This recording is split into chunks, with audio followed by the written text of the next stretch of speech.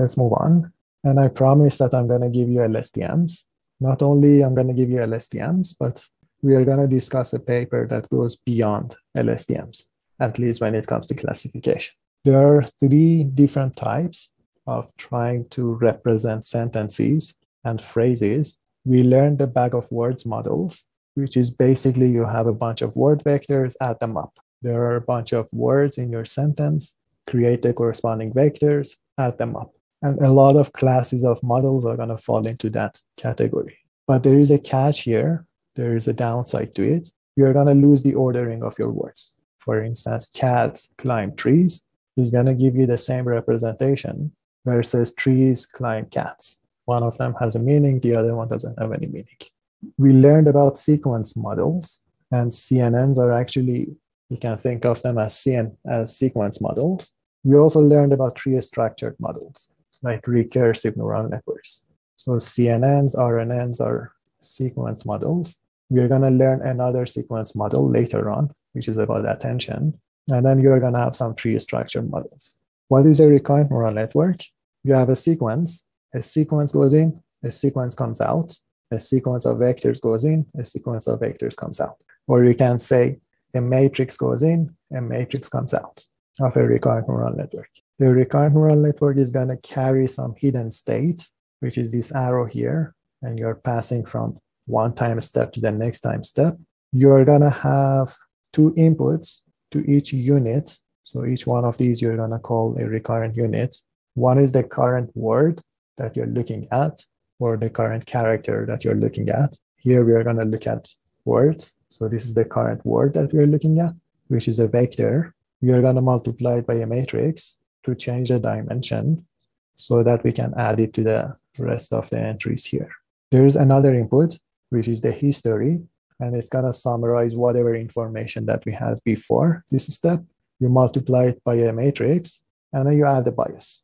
And then you push it through a nonlinearity that's going to give you whatever that's coming out of your recurrent neural network for the next step. And initially, there is no input, so you're going to set this to 0. There is a catch. You can actually write this model. It's a great model. But when you sit behind your computer, things are not going to converge. These weights and biases are not going to converge. Your loss is not going to converge. And there's a problem with them. The problem is vanishing or exploding gradients. Why is that? You see H here.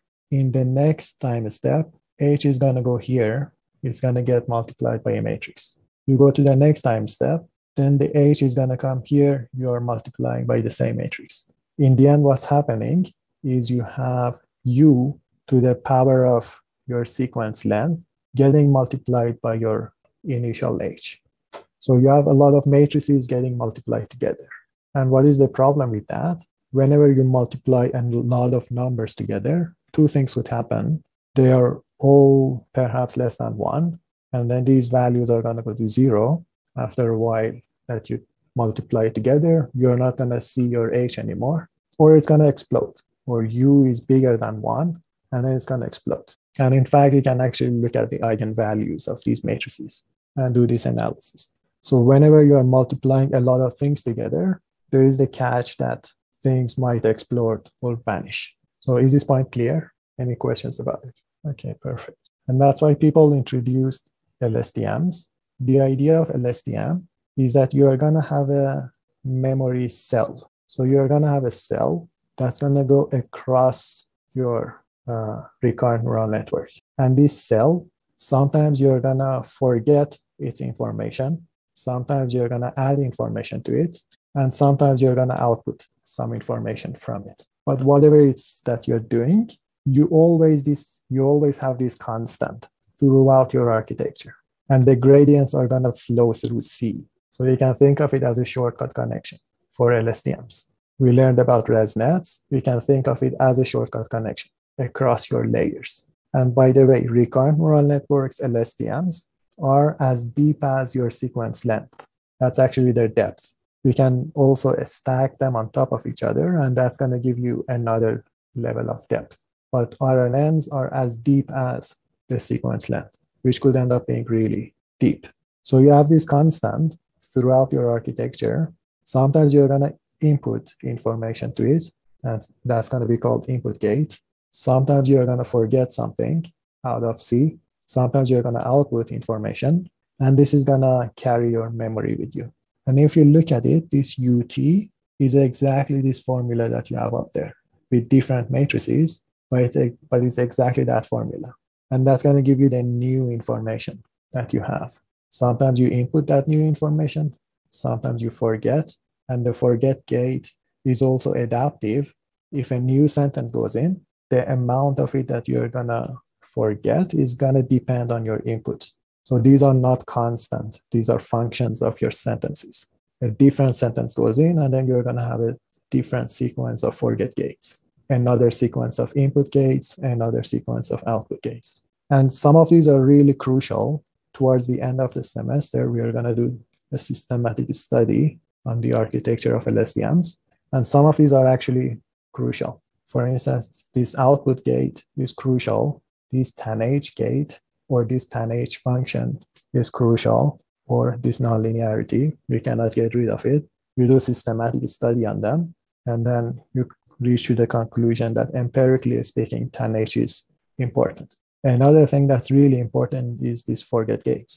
You can get rid of the input gate by setting ft to be 1 minus it and get rid of this quantity. But this forget gate is really important. You need to forget some information. And then this is going to give you your hidden state. You go to the next step. That's your LSTM architecture. I think it's better to look at LSTM architecture using the formulas behind it rather than those figures, because now you understand everything.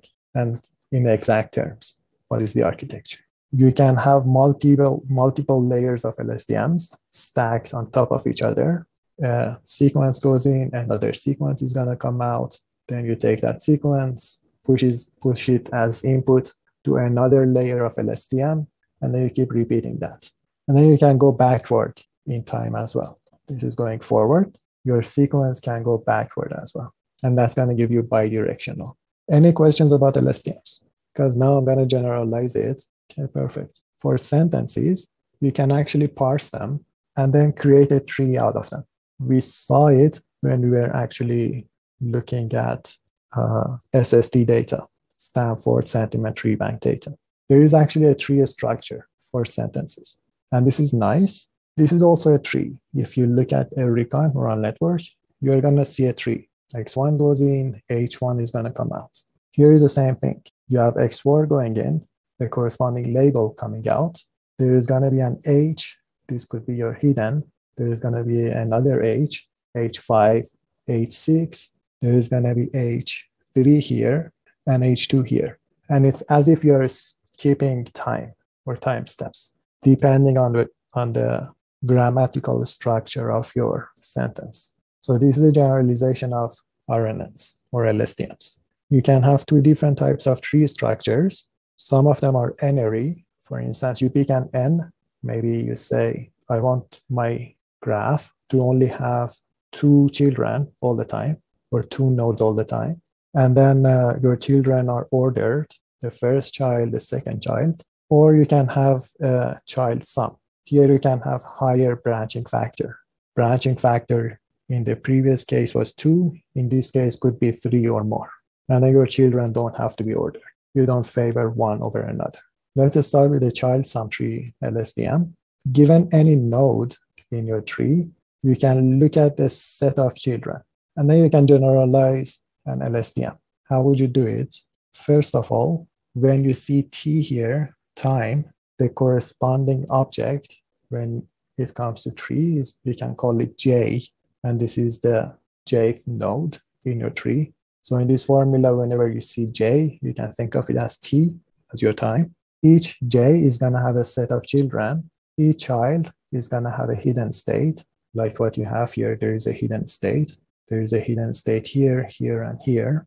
You're going to have input gate. You're going to have more than one forget gate. So you're going to forget a portion of this child. You're going to forget another portion of another child, and so on. There is going to be output gate, which is similar to what you have here. There is going to be information at the current node. Some of that information you're going to input. Some of the information from the children you're going to forget. And then this is just a child sum because the order of your children doesn't really matter. This way you're adding all of them up together. You can have an array type of a structure. In that case, the order of your children matters. And for each one of your children, you're going to multiply them by their corresponding matrix and then add them up. So now each child having a different matrix is going to be treated differently. But the rest of it is the same. You have multiple forget gates, a single input gate, a single output gate. There's going to be the tanh, and there is your hidden state or memory cell. For each node, you're going to have a memory cell. And then you can do classification. How would you do it? A sentence goes in. In the last layer, you're going to end up with a hidden state, or at any of these nodes, you actually have a hidden state. You can correct its size. Maybe you have only 5 classes in the end. You correct the size, you turn them into probabilities, and then you can do your training the usual way. You maximize the likelihood of the correct labels. And then when it comes to testing, you can just pick the maximum entry at each node, and that's going to give you the corresponding label. There is another task that I want to cover. So far, everything that we covered was about classification. A sentence goes in and you want to classify it. What if you have two sentences or a pair of sentences? And your task is how similar are these 2 sentences together in some sense? And the sense could be how related are they semantically speaking? And then you have a score between 1 up until capital K, and K is an integer. You can say that these 2 sentences are really close to each other, or these are not close at all. You have your sentence left, it's going to have its own representation. You have a sentence right, it's going to have its own representation. These are 2 vectors, you can multiply them pointwise. Or you can subtract them and look at the abstract. These are 2 features in the end that you can multiply by their corresponding matrices. That's going to give you HS, which is going to give you a probability in the end after a softmax. This is what is going to come out of your model. This function is going to give you a score that is going to go from 1 up until K in a smooth way, because this P, you can evaluate it wherever you want. So it's going to smoothly interpolate from 1 up until K. How we're going to actually train this, you know the corresponding Y's in that data set. You know that these 2 sentences are semantically very related. Maybe the corresponding number is K. From the scale of 1 up until 10, they are 10 similar to each other. That's your Y. You know the corresponding R. What you don't know is the ground truth probability.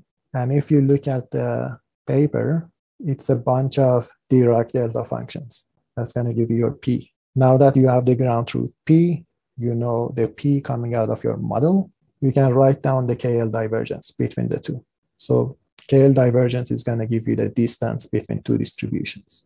Now that you have a distance, you can minimize that. And that's going to give you the corresponding score and actually your last function to train. I think I'm going to stop here and answer questions. And for those of you who want to leave, you can leave. So there is a question in the chat. So are the Y values predicted word classes for each position in a sentence, or sentiment classes generally? This doesn't have to be sentiment. This could be any classification task. The one that we are really interested in is this last guy, which is going to give you the class corresponding to the input sentence. But each one of these words or combination of words could have separate classes. And we saw an example of this when we were doing sentiment tree bank. For instance, each one of these words could have a neutral sense, a positive sense, a negative sense. The combination of them could end up being negative. So those Y's are these classes at each node. And the last one is actually what we are interested in. Sure. Any other questions? So this task is really important, the closeness. It's actually what you can do when you're searching for something on the internet. This doesn't have to be semantic relatedness.